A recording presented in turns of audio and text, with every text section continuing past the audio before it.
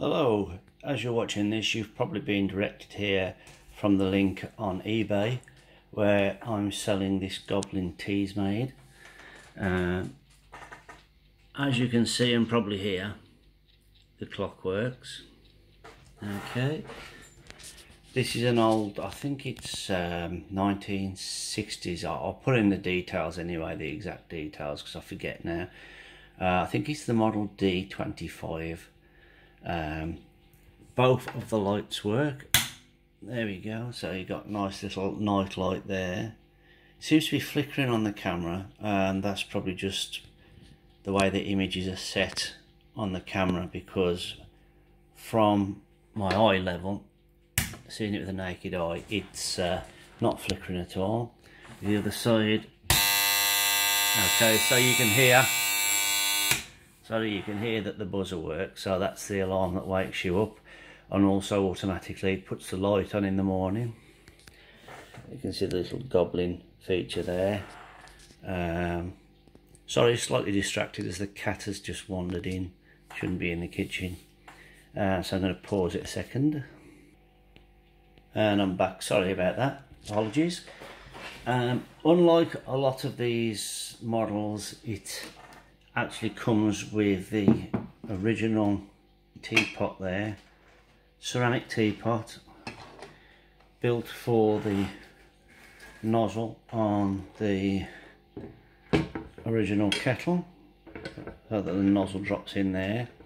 Now I've seen some of these on YouTube where it's obvious what's happened. A lot of the video presenter doesn't seem to realise that at some stage this teapot's been smashed and it was replaced with a standard metal teapot that you get at the cafeteria, and they just drilled a hole in the top. But no, this one I'm selling actually has the original teapot, and you can see it. I have given it a clean, but it probably do a little bit more, perhaps a bit of chemicals inside, because obviously for something its age, you get the age cracks in the glaze.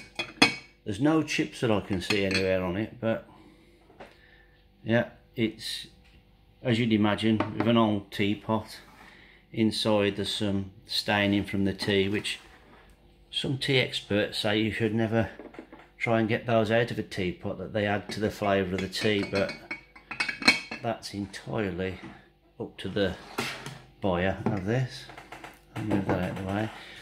But I will say that if I was keeping this to restore, I would definitely change the old cables. Let me turn this round. You can see that the paint has flaked off the probably years and years of a hot kettle there, because that's where the kettle sits.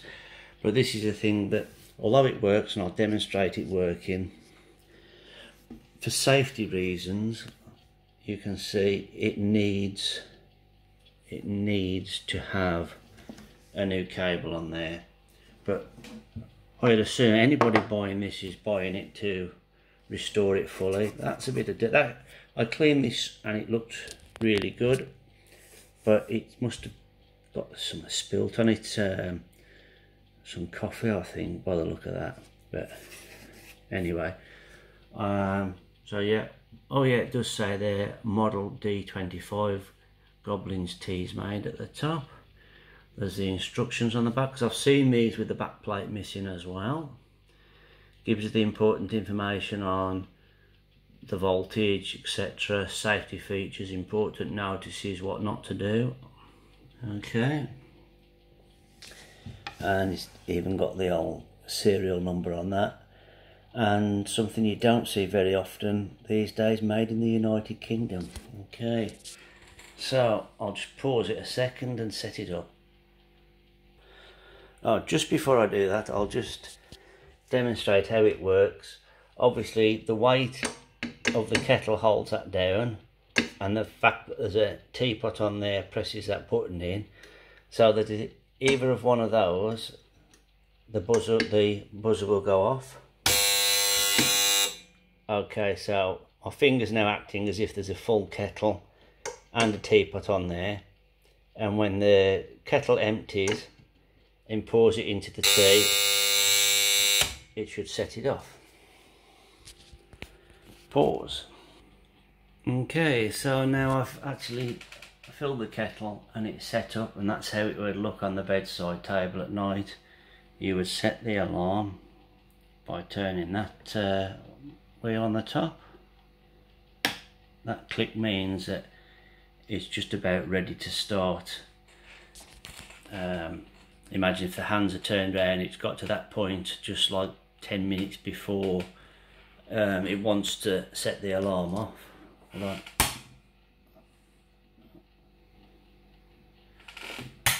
Okay, so that should be set. Should that be up? Okay, so in a few seconds that will have boiled, and it works on being pressurised top. There's a little hole in the top that allows pressure out if it gets too pressurised, to stop the kettle from exploding. And it's best not to overfill the kettle, because otherwise you will get water spurting out. Just about 2/3 full, I think, is about right, and you'll end up with a full teapot of tea, and you'll still have some water left over in the kettle. Okay, so in a few seconds that should set off. I'll pause it. While I'm waiting for that to just boil, I thought I'd just mention there is normally a tray that comes with these, but I couldn't find that. This was my mother's, my late mother's, but I couldn't find the tray that goes with it. But it'll fit on a standard size large tray anyway, or maybe you wouldn't want one at all anyway, but I'd recommend putting it on a plastic tray, just in case there's any liquid spillage. You don't want to ruin a bedside table, assuming that you're going to use it. Some people I know just collect them. Anyway, unless you, I don't know if you know this, but it's made out of Bakelite, which is like an early form of plastic. So it's not plastic, it's Bakelite. It looks as if the hands have got some sort of luminescent sort of paint on there so that they glow at night, but I haven't actually tested that out. I don't know if you can hear, but that's actually boiling away now. I'll just check and see if it's warm. Oh yeah, that kettle's quite hot.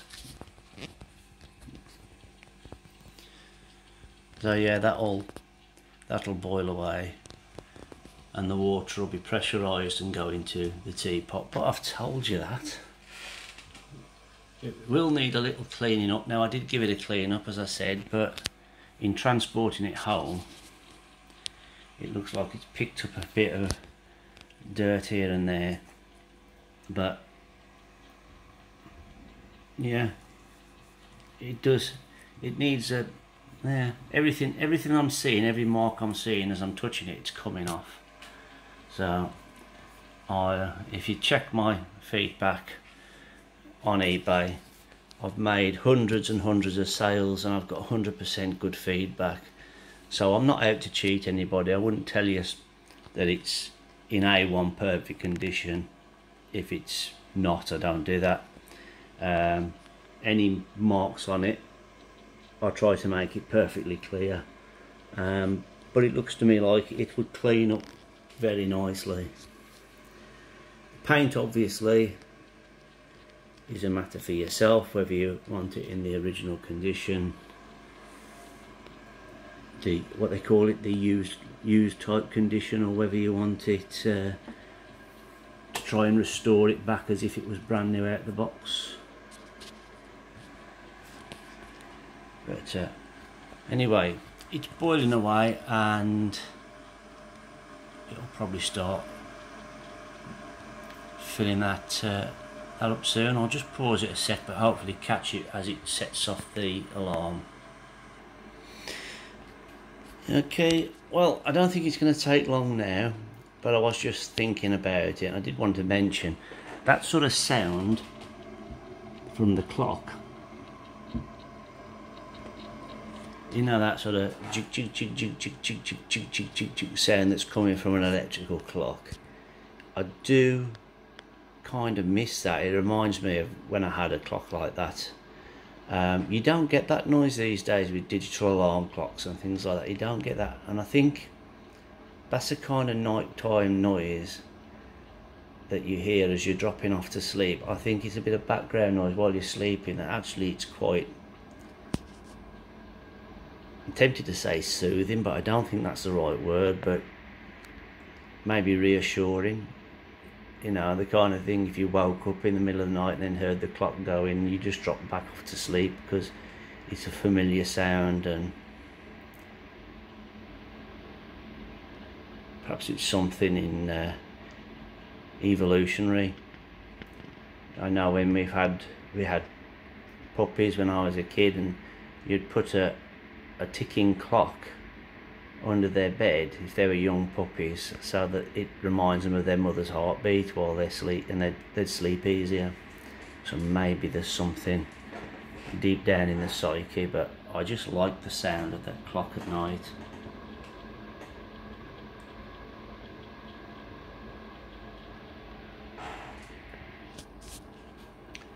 Should be going any minute now. When I cleaned this up, that which was darker, and it was just soap and water I used, and it seemed to take some of the colour out.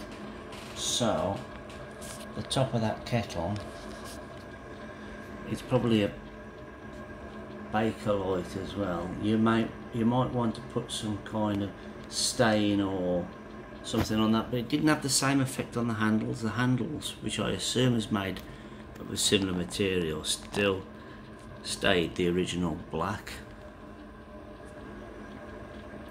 but the top didn't, and there might be a little bit of a chip in there, so maybe it's some kind of old heat resistant type Bakelite that has suffered slightly through years of the heat, but still serviceable, still works, still does the job. But aesthetically you might want to darken that. And the kettle as well, I gave it a good clean, but there's a few watermarks on there, but I'm going to show you, it will polish up and it will look good. But I can remember the Teasmaids of the 1970s when I was young, and while they were good and of that time, and look, they do look good, they're of a certain era. And I think that these ones, the 1960s ones, have got a more, they wouldn't look out of place in 1930s, 1920s setting. They got that look about them. I could almost say slightly Art Deco, but I think that's perhaps going too far. But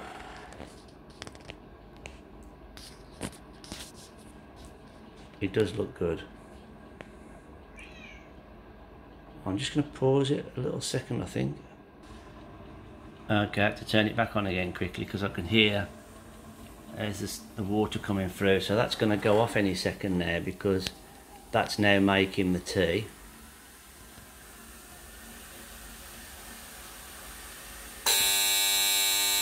There we go. So that wakes you up in the morning, lets you know that the tea's made. Just knock the light off. So that should now be a pot of tea, and I'll just pause it while I get a cup. Back. Right, so I've got a cup with a little bit of mashed potato on for some reason. Goodness me. Do apologise. Okay, so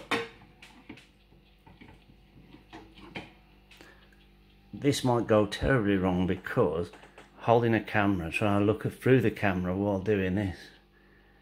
Okay. So obviously I didn't put any tea bag in there because I was just demonstrating, but you can probably see by the steam. There we go. And there'll be enough in there for 2 cups of tea. So there you go. There is one vintage classic style D25 working Goblin's Teasmaid, made in the UK, and as you've seen, still in working order, still doing its job in all functions: night light, alarm clock, night side clock, tea maker, the whole thing. Everything it was supposed to do, it still does. How many years on? Oh, 60, 70, 80, 90, 2030, 50 years on. Unless my maths is bad, which seem to do things wrong when I'm on camera. Story of my life. Okay, so there you go. There's a working Teasmaid. If you want to put in a bid, have a bid. Good luck. Bye bye.